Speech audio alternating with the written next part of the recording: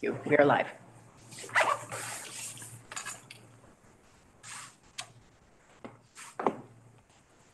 Hello and welcome to the Long-Term Financial Policy and Audit Subcommittee. Today is September 14th, 2023. It is now 4 p.m.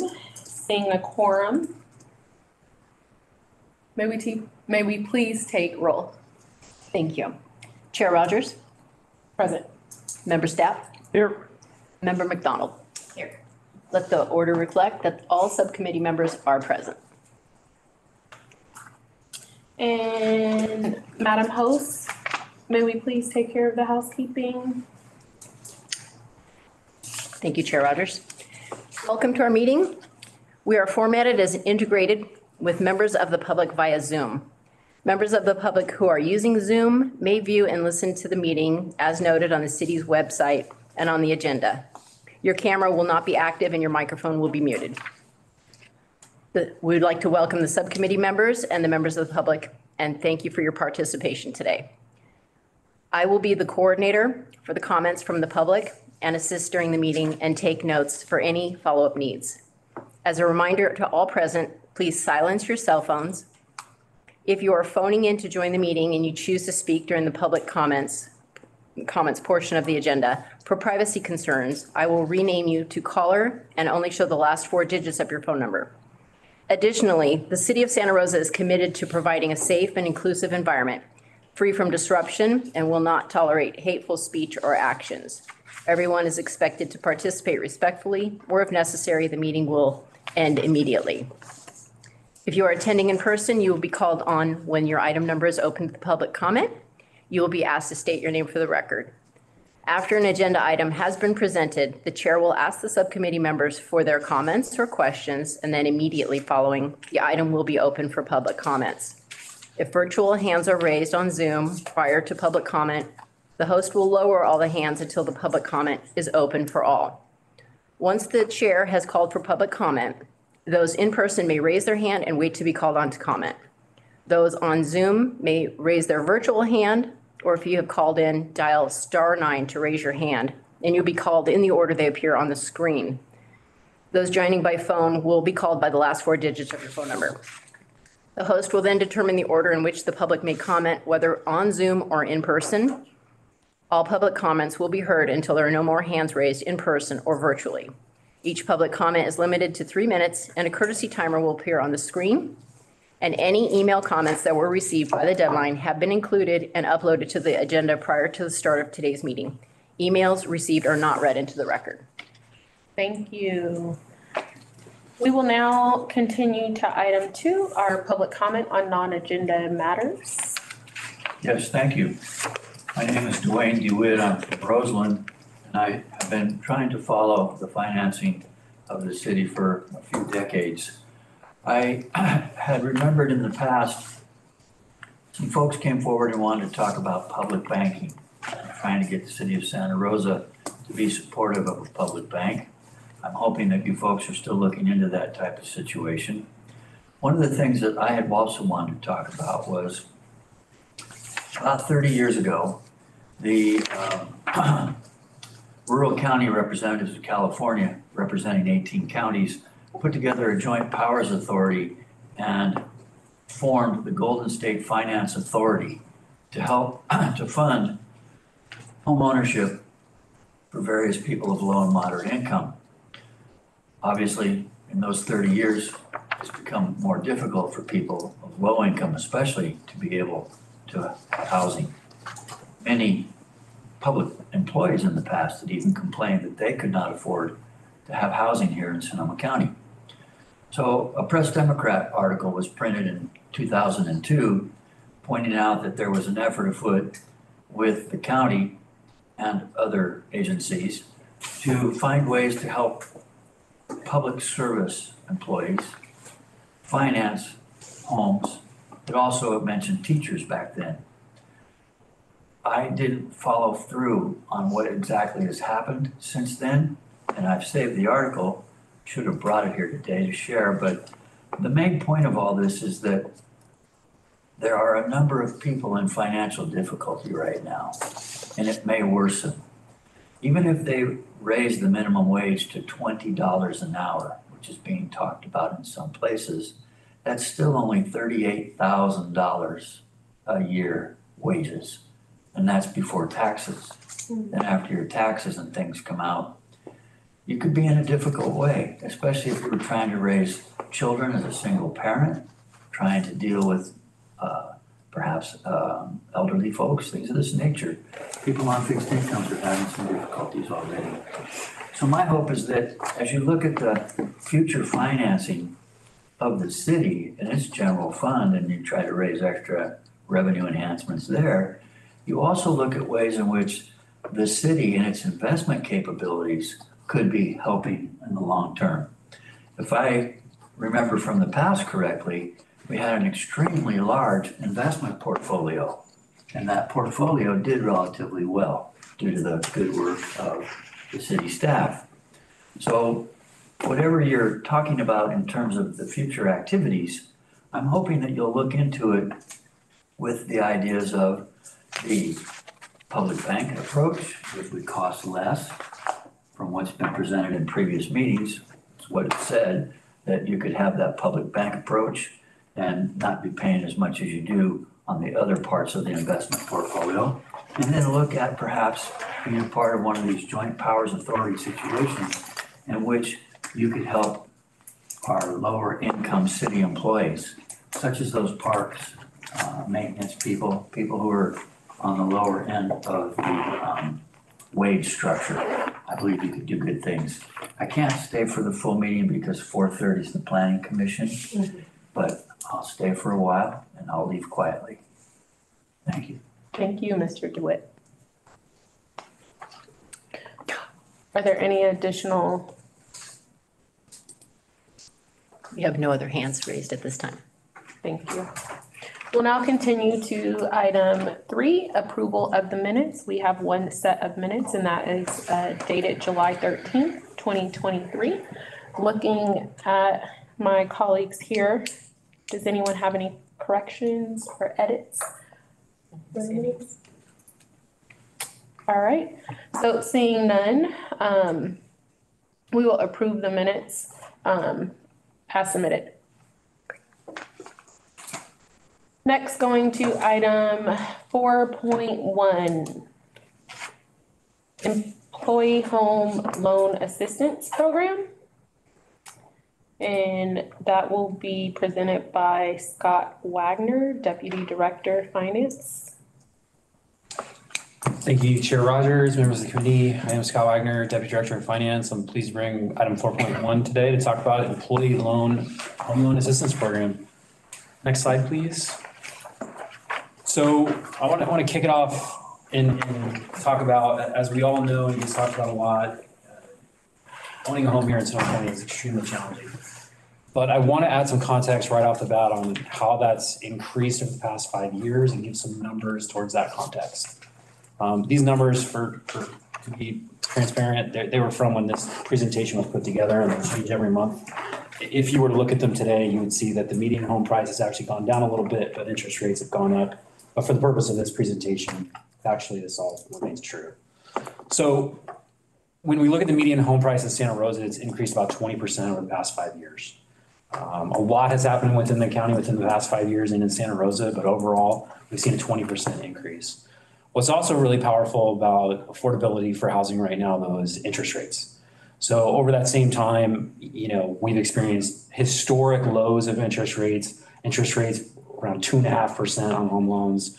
Towards now, we're around 6.8%. If you looked at them today, they're a little higher. They're actually over 7. When you put those two together, what it really means is that if I was going out and as a first-time home buyer or purchasing a home, I would expect to have about a 60% increase in my monthly payment towards that house than I would have 5 years ago for the same exact house. So it is a dramatic increase in how much housing is actually costing on a home ownership basis. And I think as we all know, for as being, longtime members of this community, even 5 years ago, folks were very upset about how expensive it was. So we're talking about already a number that was very high, a 60% increase. And it really is challenging. When we look at it as a city, affordability for housing is one of our greatest challenges here. for our employee base. On a retention basis, on a recruitment basis, that is often the first thing that gets talked about with high-end recruiting from out of the area. Where am I going to be able to live? What can I afford on what I'm going to be offered? And that's a real challenge. And again, to put some numbers towards that, if we just look at the numbers, if we talk about the median home price in Santa Rosa, and if I look at the salary structure of the city and who would qualify for that median home price, it's about 3% of staff. 3% of staff, if you think about it, is basically upper middle management, higher. A very small sliver of who can actually afford a median home price. When we look at, well, not everyone's buying the median, a lower home price, let's say 20% lower, let's say around house around $600,000, which we all know is extremely hard to find. Well, that number bumps up to about 12% of employees. It's still a very small subset of our employee base here at the city can afford to own a home. I will note here, because it was a great note from earlier, in that the city has no current program for helping our employees towards home ownership. There have been programs in the past that have helped cities. None of them were direct, towards my knowledge, going back a long way. CalPERS ran a small program a long time ago that helped city employees with a down payment. That went away in the 2000, actually right about the Great Recession time that went away, I want to say. But to be clear, there is no program right now helping out employees on a loan basis or anything like that. Next slide, please. Shelley? Or There it goes. awesome. So as staff, what we've done is there are current home loan assistance programs out there at different agencies. And so like anything here at the city, we want to take a look at how other agencies do things to understand if we have any capability of maybe seeing how what they've done is successful, leveraging it here, what's capable for us to do. And there certainly are those types of programs out there. The way they all kind of conceptually work is that the city essentially kind of acts like a bank. They're going to loan their employees money towards the purchase of a home. The agency goes on to the deed of trust with the county. It acts very much like how a normal home loan would work, just like how your mortgage would work. The employee is going to make payments on an agreed upon amortization schedule to the city and pay the city back towards what was loaned out. It very much, again, it acts kind of how you think it would from just an employee basis. Like, hey, this works just like a normal mortgage. Next slide. So there's what I'll call two major types of programs. The first one I want to talk about is the executive level. And this is the far, far, far more common program. This is typically for city managers when we look at it. And it's part of the negotiation of a city manager's MOU, where an agency may offer a program to give them a down payment towards a house, towards living within their agency, or up to even 100% of the purchase price. It makes a lot of sense for a lot of agencies because they want to incentivize their chief executive living within the city. Clearly, all agencies get a great benefit from that, having that person in your city much more than they would be if they lived outside of the city. The second type of program is much more rare, and that is a citywide, all employees can qualify for an assistance program. These are typically going to be a down payment assistance to a set dollar. So for example, $60,000 is an assistance towards your down payment on the house. As we all know, having a down payment assistance can make a huge difference on whether or not someone can afford owning a home. This last point here is key though, in that when I looked at the program and I did a deep dive of, let's say, a dozen agencies and what they offered, each of them is very different. None of them are the same. I only really found a couple of agencies that did an all employee program, much more of the city manager level, but each of them, none of them was the same on broad basis. They were all very, very different. And I want to talk about those differences later, but there's one key thing that all of them have to consider, and that is the market affordability of where they are. I'm going to talk about that more in a second. The reserve status of that agency, how much money they have, what are their capabilities for actually funding a program like this. and the level of subsidy and how much risk they're willing to assume in the program. So the market affordability here is a tricky one, because the best example I had was I have a professional relationship with an accounting manager on the peninsula that offers a program that's citywide. And you can offer a benefit to all of your employees, but especially in this agency on the peninsula, even though our cost of housing here is very high, theirs is astronomical. It's much, much higher. So they can offer a $60,000 assistance program to all their employees, but at this agency, a total of 6 employees have actually taken advantage of it. So there is a huge barrier towards that program where it sounds great, but there's essentially haves and have-nots through the program that I think is problematic. Next slide, please. So one of the broad concepts that gets brought up here a lot for these programs is that, well, the interest rate on the private market is so high, but you, the city, you have much lower interest rate, whether through your treasury return, et cetera. So there's a natural, what I'll call the technical term arbitrage, there's a difference. Hey, city, you only make 0.86% off of your portfolio. So if we offer our employees a 1% loan, it's kind of a win-win. And as the finance expert at the city, I want to add a huge asterisk there, because the city does not have one interest rate. We have many. There are many different contexts for those interest rates. We can't ever just look at the city's overall portfolio return of 0.86% and say, that's our cost of capital. It's not. There's many different ways to look at it, because our overall portfolio has many different dynamic factors in it. We have to carry a lot of cash to pay our payroll, to pay our vendors, to pay whatever. That brings our interest rate to virtually zero. But then also we have a lot of shorter term notes at the city. Our debt structure is factored in a way that is to minimize risk in many ways for our liquid assets. And that's just not an apples to comparison to a 30-year mortgage on. Some other ways to look at it is that when the city takes their money and they give it to LAIF, which is the state program for basically not liquid, but almost a liquid asset, we get 3%. Yield to maturity, I can probably spend the rest of the hour explaining that, but in really big layman's term, the real return we're seeing right now on medium-term assets within our portfolio is around that. It's around 5%. 30-year federal treasury rate around 4%. That's what we would just get a risk-free federal asset. The applicable federal rate here is an important one. I will talk about that briefly. That is the amount that anything lower than that the city would offer, the employee would need to talk to a tax professional to understand what the income benefit is of the city providing that benefit. Any agency is not going to do that for their employees. Whenever Alan and I are asked for tax advice, we give a very simple answer. We do not give tax advice. That is between the employee and what they would do. But any program that were to happen, that lower rate than that, it's going to cause some consternation for employees on a tax basis. And I'll add one more, because I'm the CalPERS guy, and I was so embarrassed I didn't put this on here. CalPERS is another great way to think about the city's rate. When we give $1 to CalPERS, we expect to see 6.87% back. So again, we don't have one interest rate, we have many.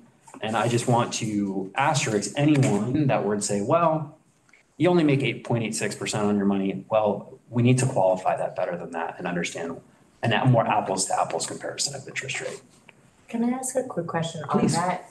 If we don't have the interest rate high enough, would it be considered a gift of public funds? Is that why we have to be cautious around that, and that's why there's a tax implication? I do think I can answer that in saying that because this is a compensation, because this is a benefit, because this is a compensation matter, it is not a gift. It is part of essentially like any other benefit we may offer an employee. They may take it, they may not, but it's up to them. If they were not to claim it on their taxes, well, then that's, I think, where things would get complicated. So we could have the rate as low as we wanted as a benefit to the employees, and it's not considered anything like that. At this time, I think if we were to get farther down this road on this, those are some of the things that need to get hashed out. I'm gonna talk about policy stuff in a minute, but yeah, there's going to be a heavy lift on really getting into all those details before I can really give guidance on it. Next slide. Oh, here we are. So, like I said, all of these programs are very different amongst all the agencies. And what that really means is that there is a lot of decision-making to happen. What kind of interest rate would we do? I can't answer that. I don't know. It can be, honestly, it can be anywhere from 0 to your CalPERS rate, or anywhere in between, whatever you decide. Like I said, keeping it above the applicable federal rate makes things a lot easier for everyone involved. That said, that comes at a cost. Who qualifies for the loan and how much?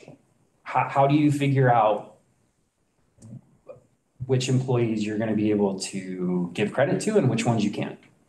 Again, I can't answer that today. Are you going to make the loan amount a set amount or a percentage of pay? How do you do that?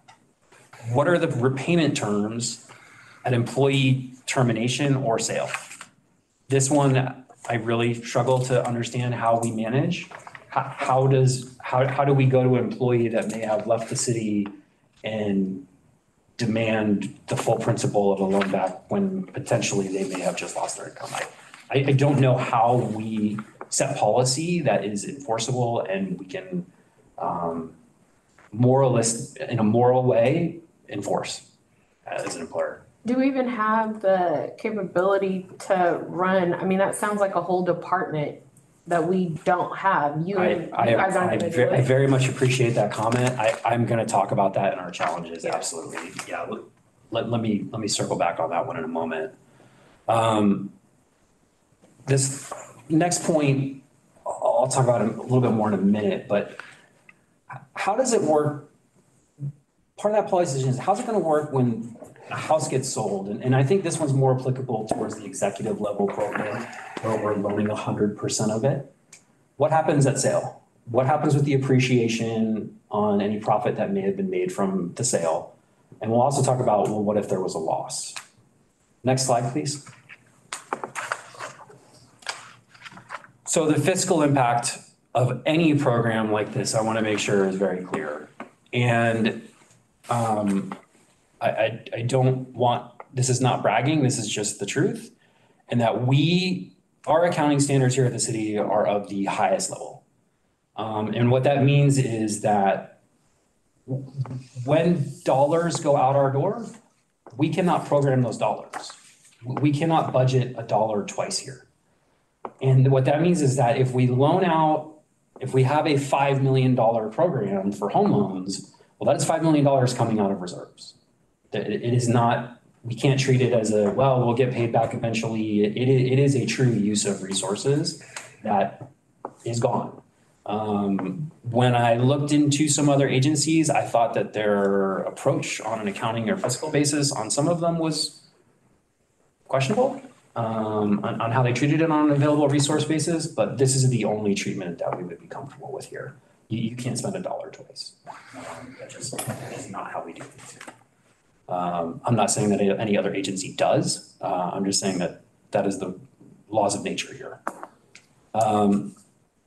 It's really hard, the second program, but looking at it and looking at how the other agencies worked on an employee-wide basis, I just, in general, they had about a 10% participation rate.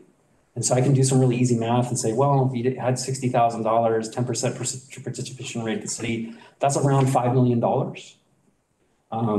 One of the things that would give us a lot of concern is that we just don't know what the participation level will be.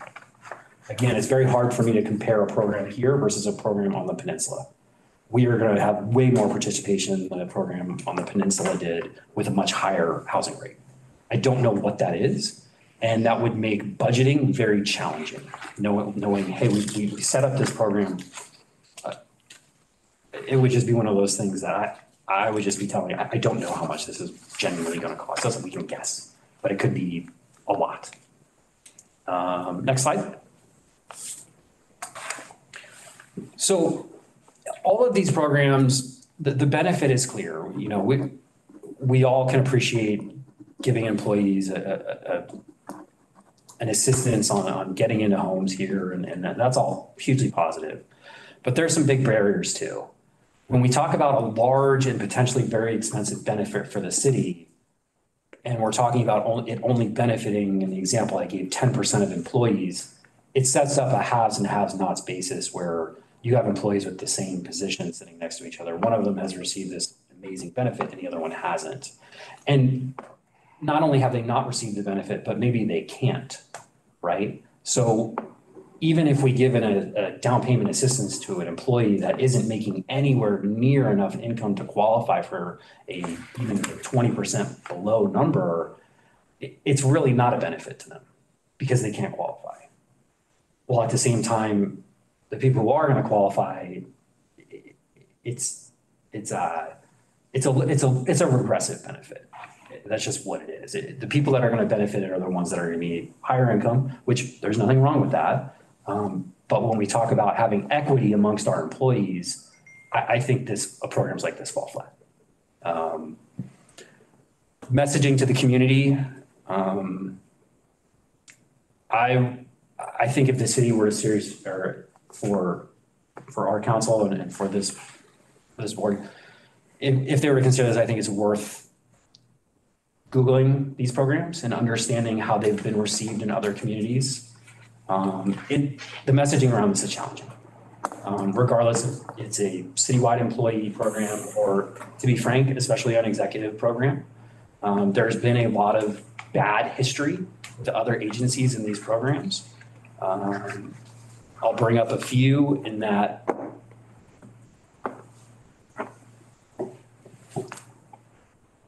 the best example is the appreciation and the loss concept. And that you have a city employee who has either made a significant amount of money off of a 100% funded city home loan, and they're walking away with the capital appreciation on that. Or the other way, which is especially during the Great Recession, when home prices fell so dramatically, there absolutely were city managers within California that decided to walk away from their city-funded home loan, and the city was they're on the hook for it. So the city ended up paying for it. I think that that's a big concern for these programs. I think loan forgiveness is a big concern of these programs, in that the negotiation of the MOU is going to happen where you offer this program, but future council actions can essentially forgive the loan. And I think that if we were to move forward, it's important to be transparent about how that may work. Because that has happened for different agencies, and I think that we should consider it. And how that looks to the community, again, I think is a messaging challenge. And again, like I said, it's easy to pull up news reports, either through national news or through local news stations, and they will run segments on it. As Chair Rogers mentioned, a major concern for us is administration. You know, when some of the agencies I looked at, they had a total of 3 loans. Well, a citywide program here is going to have over 100. And once we start talking about those kind of numbers, I'm going to need employees to administer it. And finding accounting employees is extremely challenging. It took us 3 years to fill our last spot.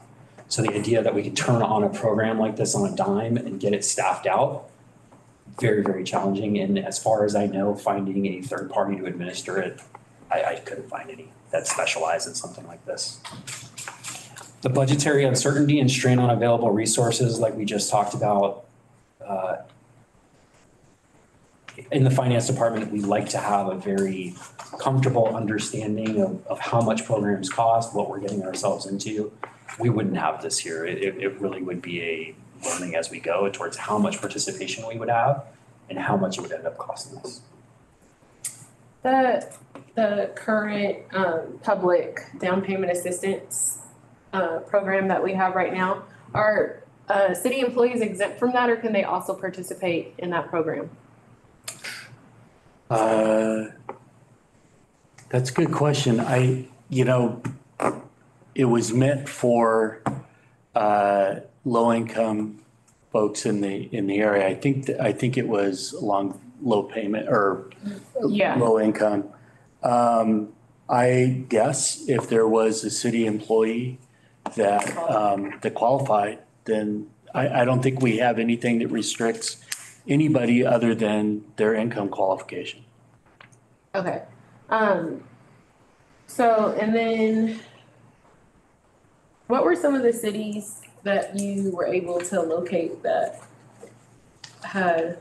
So the best example of the citywide program was San Bruno. They had the best, or they had the most thorough citywide one available. Some of the executive programs I looked at, Milpitas, Coronado was one I took a long look at. And I'm sorry, some of the other ones are escaping me. Those are the first ones that come to mind. Okay. And we had direct interaction with Milpitas and San Bruno, talking with them about their programs. Oh, that's nice that they actually talk to you. You know what, we always like to help each other. Well, it's odd. We're all facing the same things. It seemed like that program was a little iffy. Like people, like you said, it can go real bad or it can be like good. So, and then you said a 5.2 million, but really you said you don't know how many people would want to participate in the program. So I think you asked the question too, and I'm asking you, and I know we're the policymakers and we would make the decision, but would there be like a cap? Like we're only gonna do 6 million or we're only gonna like? I think that's what's so challenging from a policy development basis, because how do you launch a benefit program like that where either A, you're not clear on how much you're gonna give them and say, well, we have to figure out how many people we get, or B, leave it open and say, well, everyone gets 60 grand, everyone get in line. Well, as the back of the line not gonna get the 60 and the front of the line did? So there's a lot of really important questions that would need to be fleshed out. And I think that is part of what I'm trying to share in this presentation, is that this is an overview, but I think the in the weeds policy making of this is going to be extremely challenging.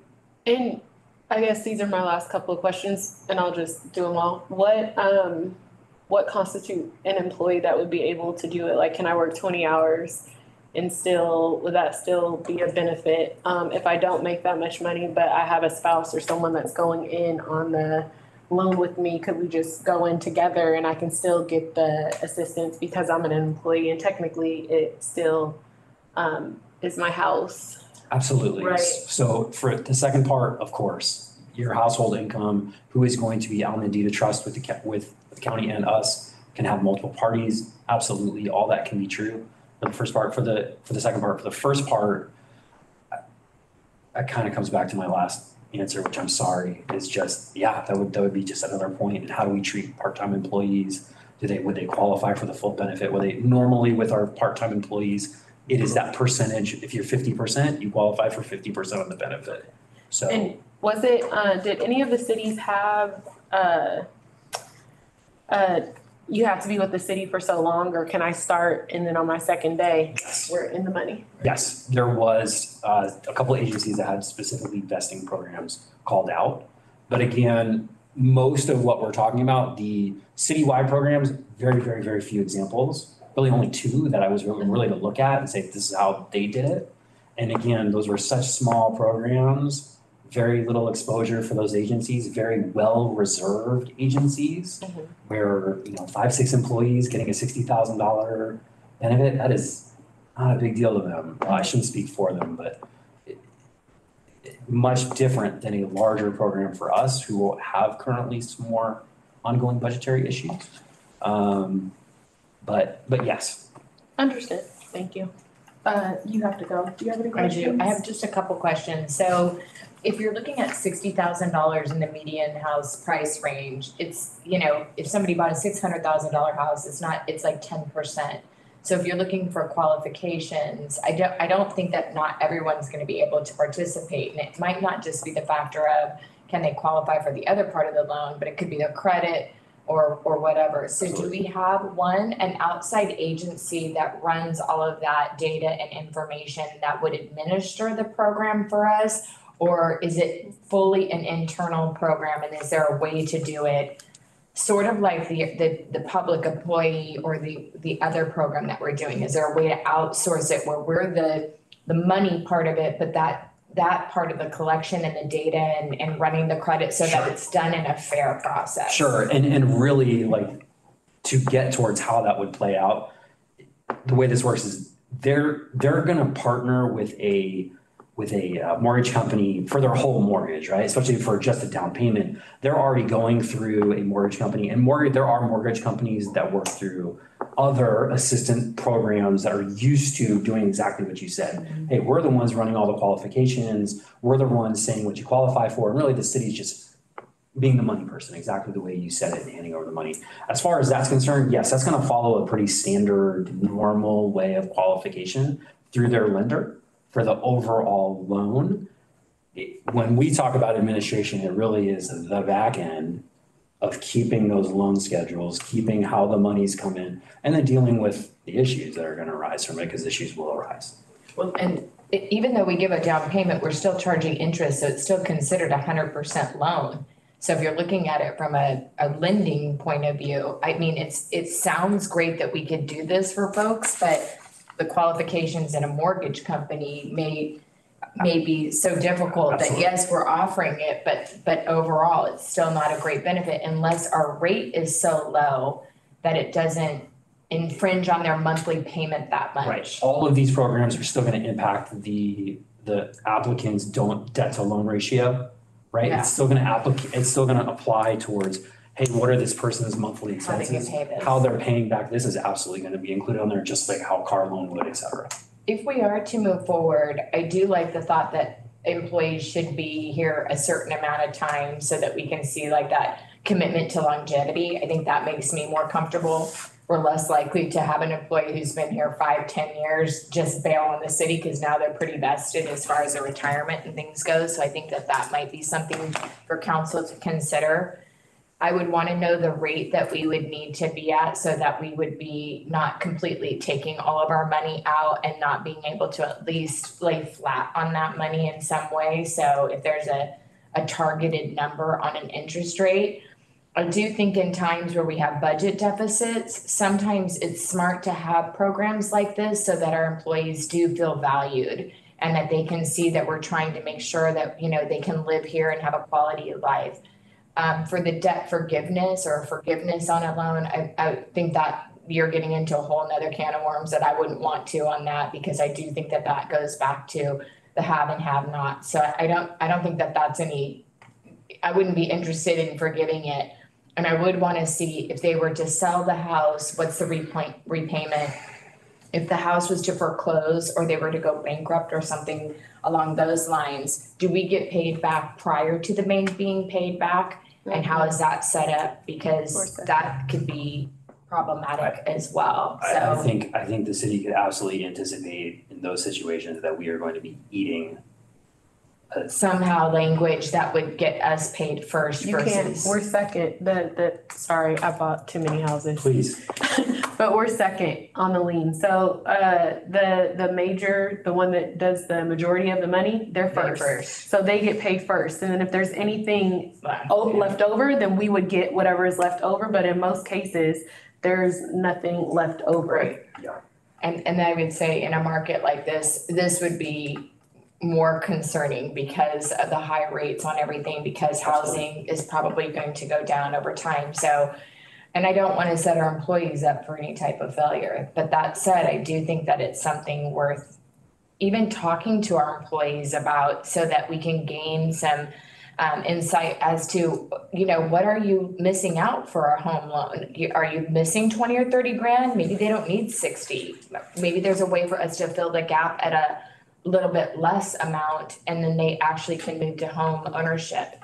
And then as far as the payment back and all of that, the one thing about government is the programs on assistance don't typically help with building generational wealth. So I would want to look at it as the employee is actually able to get something from it too. So, you know, typically if you sell the house and it's increased in cost, the government gets some of that, right? On some of those repayments, I've seen those plans. That I don't think is helpful for our employees. We want them to be able to take that capital, pay back us, and then go forward. And then my last question is, how many times can they do this? If they were to buy a house and in 5 years their rate goes up, their circumstances change, can they repay that loan and then apply for it again if we're continuing the program? I share that same question, and yeah, I've seen, well, no, I shouldn't say that with all employees. The real only stipulation, especially when it comes to the executive level, is that it's your primary residence. Okay. I haven't seen like, hey, you sell your house and you buy a new one, and I haven't seen that, but again, it just speaks to the greater point of there is a lot of details on a policy basis to flesh out on how the program would work. And So I was just gonna add on to that. So I think the bottom line from this is that there's not a lot of examples to draw from. So these are all great questions and policy direction that we would need to flesh out. And there's not a very good way for us to flesh out in terms of what's best, what's not. We would probably say, you know, you're gonna take money out of your general fund reserves. Is that the wisest way to take the wisest course? It can have benefits, but it can also have huge impacts. Catastrophic if it was $5 million. Absolutely. So those are the things that this is an overview, and we're kind of telling you what's out there. Okay. And we can absolutely try to dive in into a more granular level, but it's basically we're kind of writing this on our own. I do want to say thank you for all that you did, even to prep for this meeting, because it's so hard to find information on something like this. Milpitas, San Bruno, I'd love to see their reserves and what their sales tax income is. I'd say it's probably a little different than ours. So Yeah.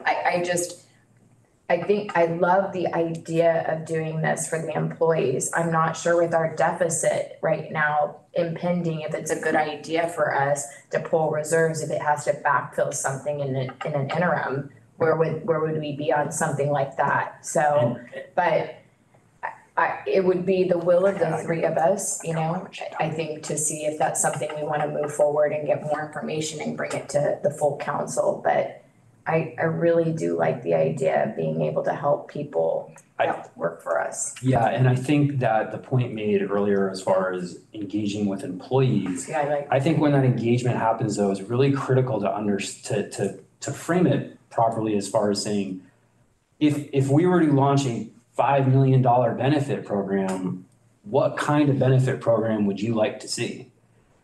One idea would be how home loan assistance, the other would be just a broad bonus or et cetera. There's different ways that we can take our general fund reserve and make a way that's going to potentially benefit employees in different ways. I think to my point earlier in the slides, I do want to underline again the equity issue on a program like this, and that you're only affecting a small number of employees, regardless of the program. And I think that can be problematic for your entire workforce as a whole. Mark? I think the key point for me for a very large and complicated, difficult to manage program like this is the ROI. And I don't know if you got any sense from the other communities as to whether or not and typically with programs like this is that you're increasing employee retention. You know, you get the stats where every time you lose an employee, it costs the organization $20,000 or whatever it is, and you multiply that out. You know, if other cities or other organizations were seeing great ROI with programs like this, where they were saving themselves, millions of dollars because they had significantly decreased employee retention. Sure, then I could see wading into the complexities of self-managing a program like this and the budget risk. But it sounds like from the data points that you got from some of those other cities, it's not clear that ROI is there. You're helping out a few employees, but not enough to really warrant the huge overhead costs and the budget risks. Am I reading that correctly, or are some cities like working wonders with retention? Sir, I think back to Alan's point, there isn't, and to your point, there's not enough data to be able to really pull a trend out. Yeah. That's first and foremost. Secondly, what I would just say though is even amongst those small data points, what is clear is that the participation is not broad, it's small. And so that is a key data point to just say, well, what is the benefit here? And is it made in a way that's inequitable amongst all employees? Yeah. My guess would be from, and I don't want to speak for them, but I will. Just from my experience from the last labor negotiations, is that if we put forth a $5 million program to say, let's go to a home loan, down payment assistance, or a bonus, you could probably guess which way they went. Yeah. And by the way, it cost about that much too. Because everyone can participate in that though. Absolutely. It was. That would go to everyone. It was an employee-wide, citywide employee benefit. You had no winners and losers. You had everybody getting the same thing, and that would either help the morale of the situation going through a contentious labor thing like we did last time, or and that might lend to more of a retention ROI than a more a smaller program. That's helpful. So I guess my head's around there. I mean, you've laid out the complications and the potential risks really nicely, and there are many of those. If there was some ROI, hypothetical ROI out there, like I would be more eager. But it's Understood. I'm not seeing that. Thank you. Yeah. I don't know. I think it would be another way to help employees and to help the public in general is to make housing that is more affordable, that people can have like starter homes, would be my opinion. But that's another policy thing. So, and that isn't on the agenda, but that's just something that I think is that we can build differently within Finish your thought. build differently within the city so that people can afford to get into.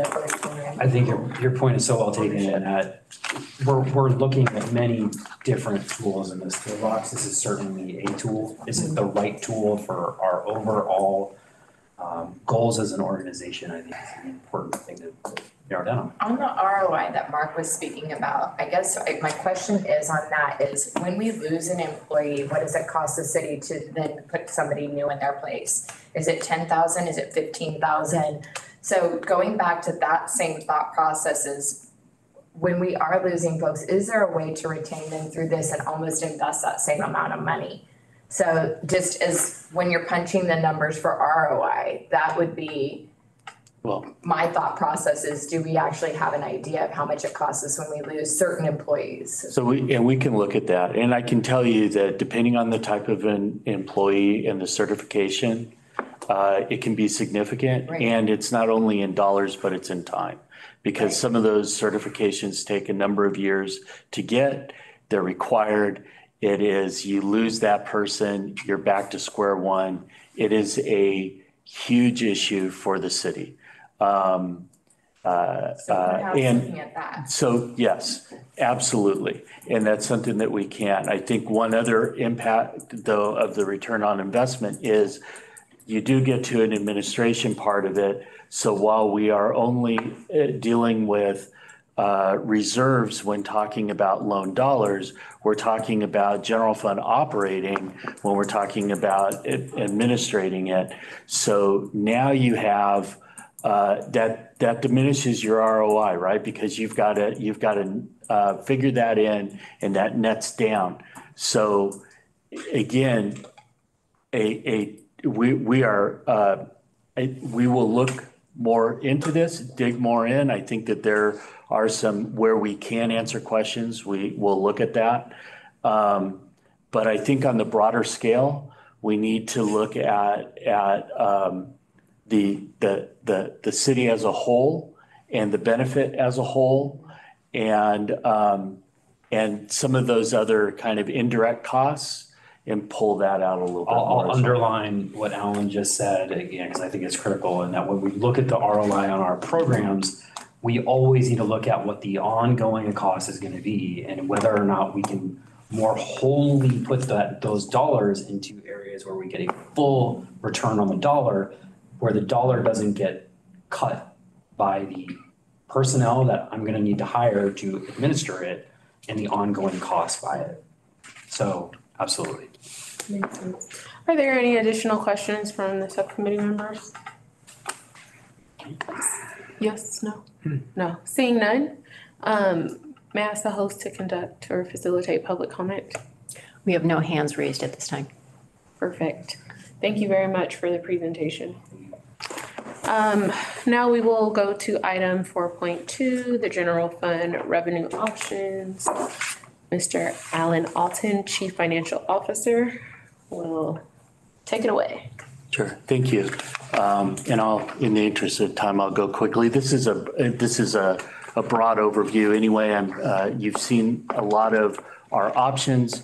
I'm just diving down into a little bit more details with it. But this is just a preliminary report out to the committee. So next slide, please. So to provide some context, where we are is, our general fund has a budgetary structural deficit, as you're aware. We're currently in a deficit situation that only expands out, grows larger over the next 5 years of our forecast. Just on its own, we know that there are some ARPA programs and potentially more that could go into the general fund that could exacerbate that problem. We have not figured in new labor contracts, which of course will then add even more to that. And as we've just talked about before, we are doing anything we can find to try to be competitive in the workplace, which currently right now, I don't think we are. So, how do you correct the deficit? I don't think that we can put everything on the backs of expenditure reductions, nor can we put everything on the back of enhanced revenue.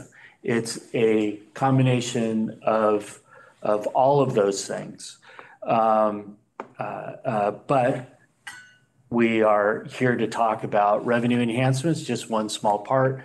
As we move closer to the kickoff of our budget season, we'll probably be back talking more about the other things we can do on the expenditure side. I will say this, though, we did put out our budget guidelines already because we pretty much know the situation that we're in. To all departments, the direction for the general fund is not only a flat budget, but a true flat budget. So excluding permanent salaries and the benefits tied to those permanent salaries, any other increases need to be absorbed within the city's, their own budget. This is going to be a challenge for departments. I don't know that at the end of the day that we can fully commit to that, but that's our initial guidance, our initial directive. And if it becomes too draconian to departments to be able to handle that, then the exec team and the city manager's office, myself, we'll come up with other measures. We do have our fiscal stability reserves that are there to help soften the blow. So what we're trying to do is guide ourselves into reduced budgets and being more efficient from that standpoint and not just dropping us off a cliff. Next slide, please. I just want to let you know I have to leave. I know, I'm sorry. I'm sorry, I apologize. Can I just ask one quick question? Yeah, absolutely. Of these potential revenue enhancements, can you tell me which ones have to be voter approved and how many can be done through council policy? They are all voter approved. All of them? Yes. Thank you. That would be my main question on that. So I really apologize for having to go. I know I wanted more information. Is there a way I can come circle back with just you on this? Absolutely. Another time? Yeah, I'm Thank you so available much. at all times. And in terms of voter approval, these are all general. So it's 50+1. Oh, Simple majority on these. Okay. They're all general taxes. and what's the timeline on that? 2024 would be the soonest that we could go. And we can talk more about that. That's kind of a little bit later in Thank you. the, I apologize for interrupting your presentation to It's- ask those. I appreciate it. absolutely Thank fine. you, Madam Mayor. Excuse me. So, on this slide is an overview of the general fund taxes that could be addressed. It's important to note that these taxes do not go to a specific purpose. They're meant to pay for general city services provided to the community as a whole. These tax ordinances, aside from sales tax, so the transient occupancy tax, utility users tax, and the business tax, have been on the books for decades. They have not been updated in as long as I can tell. I think some in the 70s maybe. We have the city contracts with a firm to provide business tax administration, and as a part of that service, they're able to analyze the ordinance, the current ordinance, and the revenue impacts. So they are doing that right now. Also, as part of our general revenue consultants that we have, they are doing the exact same thing for utility users tax. So just going through this really quickly, transient occupancy tax, what we, actually in the matter of time, we can just move forward because some of this gets redundant. So next slide, please. Thank you. So with transient occupancy tax, our TOT is 9%, and all of that 9% goes into the general fund. In addition to that, we have two business improvement assessments for tourism. One is a local one, which is the Santa Rosa Tourism BIA. So that's a 3% assessment. And the funds for that goes to Santa Rosa Tourism, and it goes to the Economic Development Fund within the city. So it goes out of the general fund, it's in the Economic Development Fund, and then 70% of that goes to Santa Rosa Tourism. And then the second one is the Sonoma County Tourism BIA, which is a 2% assessment, and 100% of that goes to Sonoma County Tourism. So that gives us a total TOT plus BIA rate of 14%. And as you can see on this chart, this shows the county and the jurisdictions in the county that have TOT. We are the lowest in terms of TOT itself, and we come in, pretty much right in the middle when it talks about total TOT and BIA. A 1% of TOT based off of just revenue that we received this past fiscal year would be about $600,000 a point. And this would impact visitors that are going to hotels, motels, short-term rentals, all of those. The next slide, please, is utility users tax. And so what I call out here specifically is telephone. This is what we tried to do in 2014 was put out a modernization ordinance. Our current ordinance really only affects landlines. So in 2014, we tried to modernize it to include mobile devices and prepaid wireless and all of that. We failed in that election.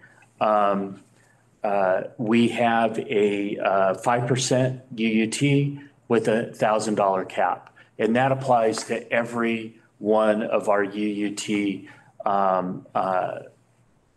areas. So that's gas, electric, telephone, and cable.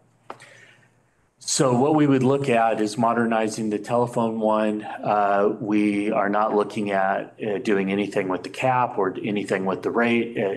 Right now, we're just looking at rewriting the ordinance to make it available to mobile devices and prepaid wireless.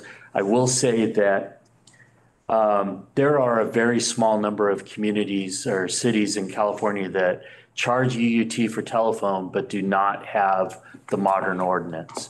The folks that we use, our revenue folks, actually have a website that summarizes all this for the 158 cities that they represent, that are their clients.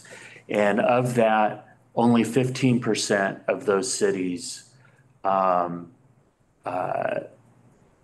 that do not have a modern ordinance. So we are in a very distinct minority of cities that do not have a modern ordinance. It is in, I think it's safe to say that this unfairly impacts one demographic. I can say that with confidence that while I do not pay the UUT for telephone because I don't have a landline, my mother-in-law does, and doesn't seem fair. So these are one of the things that we would want to look at, and as a fairness issue, if anything, it would also expand the base of tax that would come in, and that would have a revenue increase to us. We are currently doing the analysis of what that would look like. Another potential of what we did in 2014 was we actually lowered the rate. The idea is that we lower the rate, but we modernize and increase the base, and then that in itself would kind of balance things out to where the city stays roughly the same, probably gains in revenue, but it makes us more nimble for future changes that come up. That's how these modern ordinances are written, to be able to move to the changes in the industry. So one other way that we would look at, and this is what our consultants talked about, is, and what they're looking at, is that could this also apply for our cable folks? As you know, there's a trend of cutting the cord with cable and using more streaming services. And there are some cities that are now looking at that and capturing the UUT off of those streaming services because they're losing the UUT with cable. I think if we're gonna change it, we just need to do it all at one time. Yeah, well, we would get, just for purposes of illustration, we're looking at telephone, but the cable part was a new wrinkle that just came up. Next slide, please. So business tax, and here we're getting into where most cities charge a business tax or a business license fee. They're all over the place in terms of who does what, and is there any type of apples to apples comparison? There really isn't. What I've shown here is what I could tell that cities do in Sonoma County. It's kind of all over the map. What we do is we tax based on the type of business group. We divide it up into 4 groups. and we have a $3,000 cap on the amount of gross receipts that our tax is based on gross receipts. The $3,000 cap is the amount of tax that one would pay. So to make that even more muddy. But on the next slide, I present you with those four groups, the tax, and I even tried to back in to how much gross receipts somebody would have to have in order to come up against our cap. What we're really trying to do, though, with this is look at a way to make this more fair in the industry. So I would not be for raising any rates on small businesses or even medium-sized businesses. But it's not fair if you have a large business like Costco, say, that maxes out, they hit that cap, and then you have some smaller business that comes up close to it. You have those two folks paying the same. It is not adequately. It's unfair. I'll just put it that way. Yes. Just a tangential question. Yeah. Was there a number here? Was there a total for the business tax that we're currently bringing in? Yeah, it's $4.6 million. Sorry, it's not on the slide, but I have the note for it. That's helpful. Thank you. Yeah. So preliminary estimates, if we went in and let's just say for ease of service, and this is not what we're proposing to do, but just as an example, if we say removed the cap altogether, right? So you're just taxed on your gross receipts by a certain amount, and there is no cap to it. So therefore, somebody that doesn't have a lot of gross receipts never get close to the cap. Nothing changes for them. There's just the same. Those that do hit the cap, it means that they would pay more. The very, very preliminary estimates on that could be an additional $3 to $5 million coming in. Additional above the 4.6. Above the 4.6. So those are the types of things that we would be looking at, and then we could be coming back to the committee and after we've done polling and kind of seeing where we go before we make any type of decisions on where we would go later. And I can get into those next steps in a second. And then finally, on the next slide, we have the big guy, which is sales tax. So what I've done here is I've broken out, we have a 9.25% sales tax in Santa Rosa. That is made up of the California sales tax, which is 7.25%. And then we have 2% of local district taxes. And that's not just Santa Rosa, but that's county taxes and all those that go in.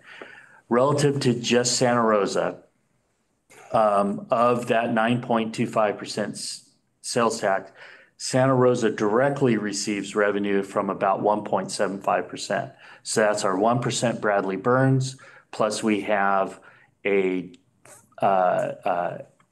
half-cent general sales tax and a quarter-cent special sales tax. So the total is 1.75. In the general fund, we're only receiving, we received the 1% Bradley Burns.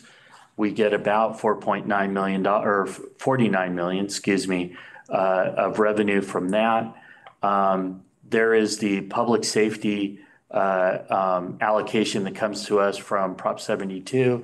And if I remember correctly, that is a per capita allocation that comes to us. We get about $1.5 million in that. And our Measure Q district tax is almost $24 million. The point to all this is that, $24 million is a lot of money, and our general fund can't survive without it. So that's something we have to be looking to extending in the future. we need to look internally, and I know that there are some things there's a half-cent sales tax on the ballot in March for the fire safety sales tax. We need to see what those different measures are going to be to getting us up to the cap. Local jurisdictions are not allowed to have more than 3% above the state sales tax. So state sales tax is 7.25%. That allows for 3% additional of district taxes. That puts the cap at 10.25%. There are ways to get around that, but it's through legislation in Sacramento. And we would, if we went that route, it would take us some time. So it would push the date that we could possibly get a sales tax measure on the ballot out to probably 2026. And we would want to partner with other jurisdictions that are in the same boat we're at. That's easier for the state legislators to write up a bill that accommodates a number of jurisdictions. Those are things that we're looking at. So that was a very quick overview of where we're at. What I'm looking for, no action on this, but just general thoughts or concerns of any of these. The way we would go about is we already have a revenue ballot consultant online or under contract. Part of that contract is also to do opinion surveys. We are doing revenue impact analysis right now on business tax and UUT. We would come back to you with that. I think we would need it to develop survey questions anyway. And it kind of gives you a sense of what we would look at. We need to internally figure out what the timing would look like. Like I said, I can pretty much look at 2026 in terms as the earliest you could come in for sales tax. Would it make sense to deal with a TOT in 2024 where you could potentially add $1.2 million or so to the general fund if we raised it 2% to get to where Healdsburg is. Healdsburg is at the top in the county at 16%. If we raised our TOT by 2%, our total amount would equal that, would be 16, would be the same as Healdsburg. That only affects visitors, right? So that is what we would look at as something that would have minimal impact on our residents. TOT would be one of it. The other one would be looking at UUT as a fairness to expand out to include cell phones, mobile devices, and potentially streaming services just with a modern ordinance. And just as a back of the envelope calculation for that, so I did some quick Googling, and it looks like cell phones are about 2/3 to 70% of the market.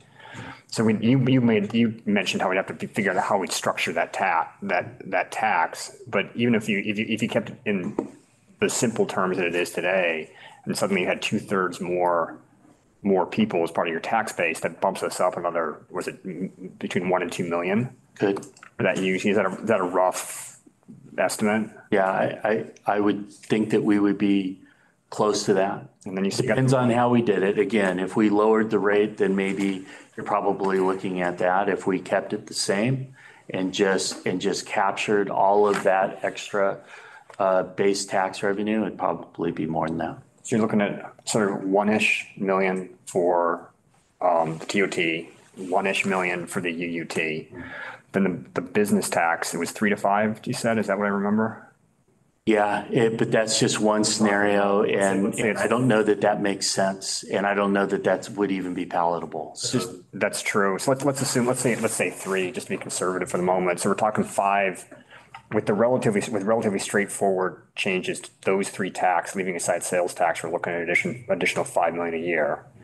With the budget gaps, I mean, depending on labor negotiations, with the budget gaps over the next couple of years, that buys us a little more time with the structural deficit, like another year or two.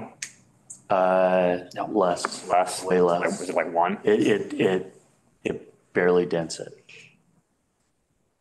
All right.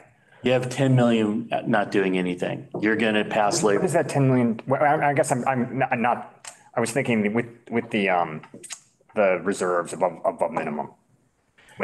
Because those cover this year's deficit and next year's deficit and like part of the third year, depending on a certain. It may stretch out your fiscal stability reserves, maybe another year. It's not going to do a significant change to where we are. Yeah. It basically, it may buy you another year. Let me put it That makes sense. I guess I'm just trying to buy enough time for Scott to kick in and save us from having to make any tough decisions. That's ultimately where I'm going with this. So. I don't know what. There's lots of Scots to choose from. I'll underline. Brand humor there, Scott. Only Sorry. one in the room. I'll underline Alan's point in that when he made it originally, it's this problem we're dealing with, we are talking about multi approaches. Yeah, no. Like he said in the beginning, it is, we can't have one or the other. It is both. We need to look at our expenditures. We need to look at the revenue. That's message received. Yeah. Yeah. And it all helps. I don't mean to diminish that. You're getting dour CFO now. You're getting the. That's what we need right now because it is serious. And I do realize that. Yeah, you're gonna get more of me than you want. No, keep it coming. Schedule it. Yeah. But, and let me just say this, what we would do is, I think we should continue this conversation in more earnest. Yeah. In November. I should have some decent numbers. When do they come back? When does the firm come back with estimates? In October. Okay. So it won't be in time for our October meeting, but we'll have it on the November meeting. Okay. I'll give you an update then, and we'll have regular updates. Yeah. As we go through. This is important, and what this was meant to do was to start giving you the picture of where we are, what those different ordinances, what we could do. Yeah. And now you'll get another piece in November of, okay, now these are really the kind of dollars that we're looking at under different scenarios.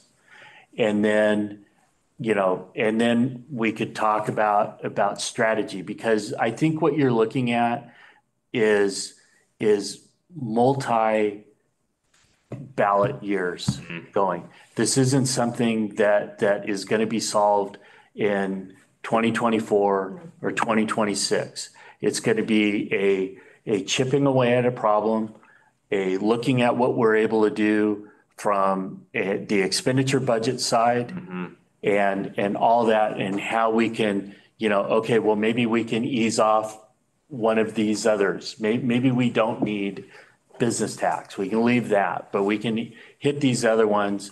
Sales tax is a no-brainer. We have to do that. We also just have to generate more of it. Like it's the economic development argument. Right, absolutely. But those things, just to be very clear with that, Take time. those take much longer time. So you're looking way down the line. Yeah. I'm trying to give you and I probably should have articulated this better. What we are doing is we're looking at, we're traveling down a road in probably 5-year increments. Yeah. So each year is a mile. So we're just trying to get past mile 1. And here's what we do. We're going flat budget. We're going to start pulling and seeing what makes sense that we can put in from revenues. Then we're going to hit labor contracts, and then we're going to have to regroup and go again. But what we're trying to do from the finance team and through this committee is to show you what our long-term plans and goals are. So that's that roadmap that we're trying to deal with. Extremely helpful. thanks for being as consistent and clear as you have been. Thank you. I don't think we have a choice, but I think it's always good to modernize, what is not up to date. So, Right. yeah, So that would be like my take, is that we have to act on those, because the longer we just leave it, yeah. we're just kicking the can. So we'll continue the way we're going.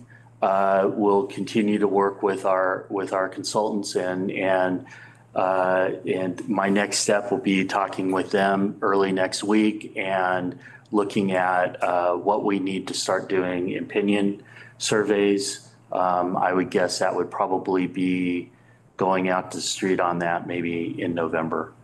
But we'll be back and give regular updates. I'll probably put a standard item on that is just a general revenue measure update. And if I don't have anything, it'll be a real short one. But yeah. Anything else? No? No, thanks again. I'm still trying to figure out which Scott is gonna do it, but only one. Scott That's Alonso, what Scott I Alonso's thought. You gonna were start bringing saying in, Scott is gonna do it'll be a it. budget line item, 30 or Okay. 40 million a year to help us balance. And then Way to go, Scott. then we can spend whatever we want. And then we can pass it over to the other Scott to get it together. All right, so can we take public comment? We have no hands raised at this time. That is exactly what we like to hear. Are there any future agenda items that we know you have a lot. Well, I have two that I just wanna, so next meeting, I know we put it in the thing here as October 26th. We're actually, our regularly scheduled meeting is October 12th. We're gonna cancel that and we're gonna have a special meeting on October 19th. And on that one, hopefully that works for everybody. If not, let us know and we can push that. What that will do Schedules right now? is, that would be great. Cause I gotta look. I'm good on the 19th. It'll be, all right, awesome. It'll be one item. It'll be, other than if I have any update on this stuff, which will be very brief. But the main thing that we're gonna tackle is our fiscal year end general fund budget performance. So that'll be the first point that we'll have that. And then in November, whenever the regular meeting is for November, we're gonna do an update on our other employee, our OPEB, other employee, what is it? We are gonna do other post-employment benefits, Post-employment. and what that really means is retirement healthcare for our safety folks, which is, I won't throw more acronyms at you, but that's what it is.